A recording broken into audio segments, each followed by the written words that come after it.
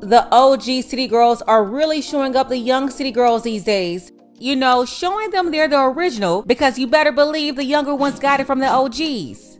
We have another OG city girl that ended up as a subject of a press release posted by the United States Attorney's Office, Eastern District of Michigan. A Detroit woman serving as a director of a nonprofit is being accused of targeting low-income residents of Detroit and stealing their homes.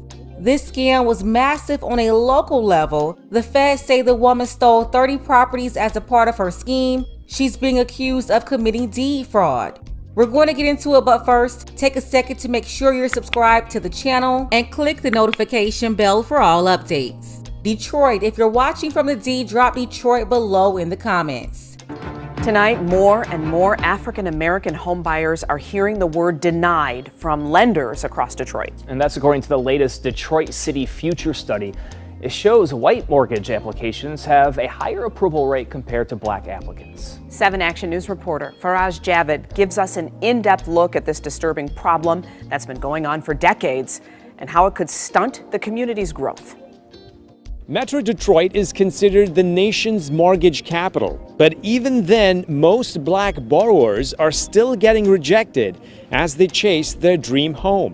There's a 13% denial rate for white borrowers and a 27% denial rate for African-American borrowers just in 2020. And if an applicant moves forward, Steve Tomkowiak from Fair Housing Center says the next blow comes during the appraisal step. The lending process overall, there's I think 50% of it centers on the borrower, the other 50% of it centers on the appraisal of the home. It's a standard requirement in every loan application that an appraisal be performed, and we are seeing an uptick in appraisal complaints. Steve says the challenges also exist for homeowners trying to sell their property. They pull down from the walls any art objects, any pictures, anything that would indicate the home's owned by a black family, and then would have someone else stand in when the appraiser has to make a home visit to the home that's being appraised, and they then saw dramatic increases in the appraised value of the home. This document shows lender denial rate in Detroit. In 2020, the highest was 89.6%. If lenders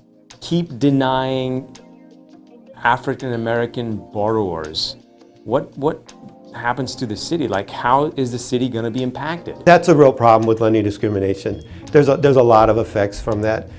You destabilize communities, you decrease home ownership rates, you kind of force people into more of a transient lifestyle from home to home to home. Some are in substandard housing because of it.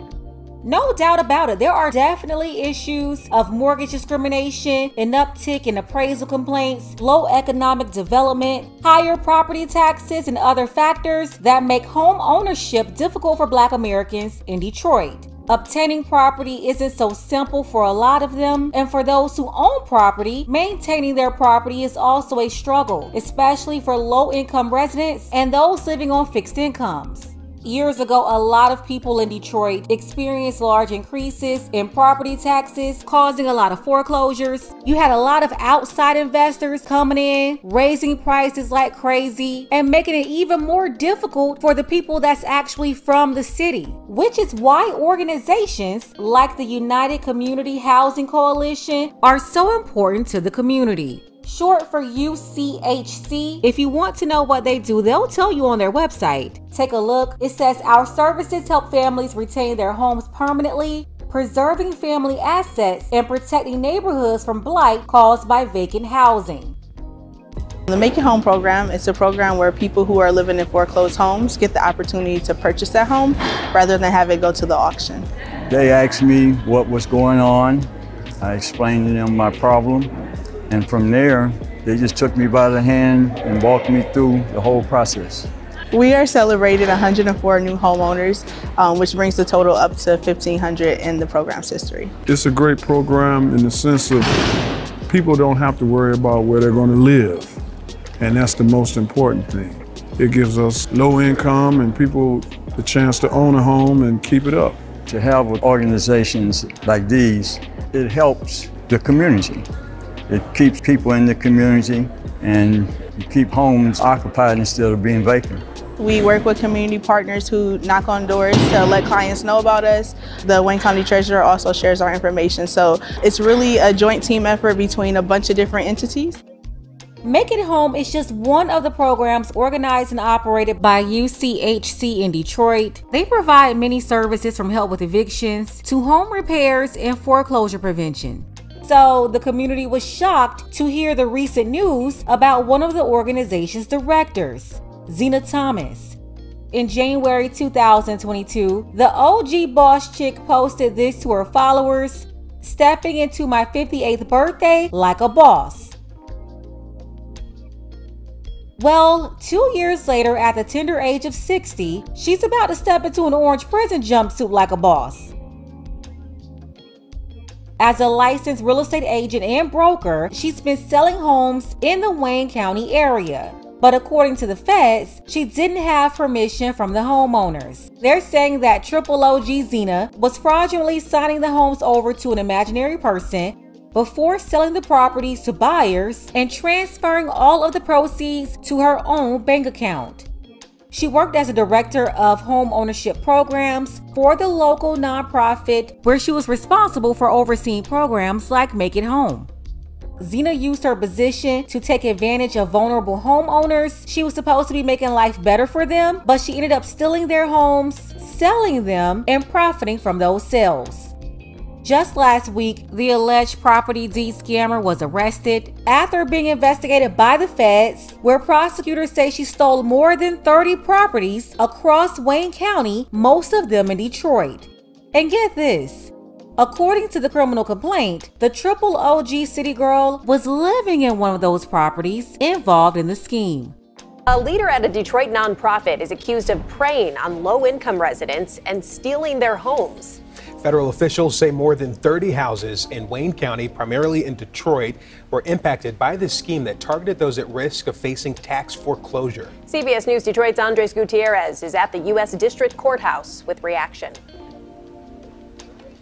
According to the federal complaint, the FBI started looking into Zina Thomas, director of homeownership programs at the United Community Housing Coalition, last November, when a special unit within Wayne County suspected she was filing fraudulent quitclaim deeds and falsifying documents. This is a pervasive crime that occurs. The problem is that the entry level for the U.S. Attorney's Office and the Department of Justice is higher than the typical fraud that occurs. But in this case, federal investigators discovered Thomas allegedly conspired to steal over 30 properties from low-income residents. Here's how the feds say the scheme worked. Thomas allegedly filed a number of phony deeds, who would then transfer the target properties from the victim owners to interim owners who didn't exist, before ultimately selling the house to unsuspecting third parties. And you seemingly have a number of people who are unindicted co-conspirators.